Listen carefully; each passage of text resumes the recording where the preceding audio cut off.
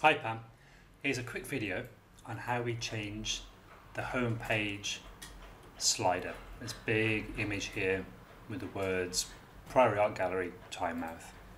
This one's quite simple to do, so we're going to log into our dashboard again.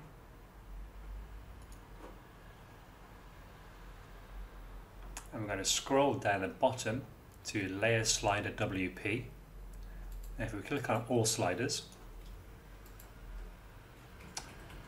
I actually have a duplicate here, but if we go to the first one, saying Priority Art,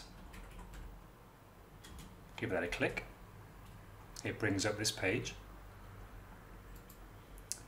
And this background image here, that can be changed by clicking on this image here, the background image.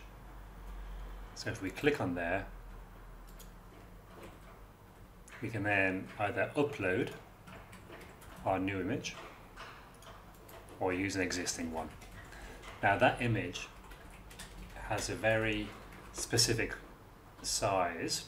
I'll just check that for you. Yep, here's our image. Now we can see that's roughly 1900 pixels wide by 670 pixels high. Now I'll talk through this in more detail when we do the Photoshop tutorial. But once we've created that image, we can upload it. For example, I'll click on, I don't know, let's go for this one here. That changes the background image. If you want to change the words, you can click on what says Priority Art Gallery, and below there we'll see the content.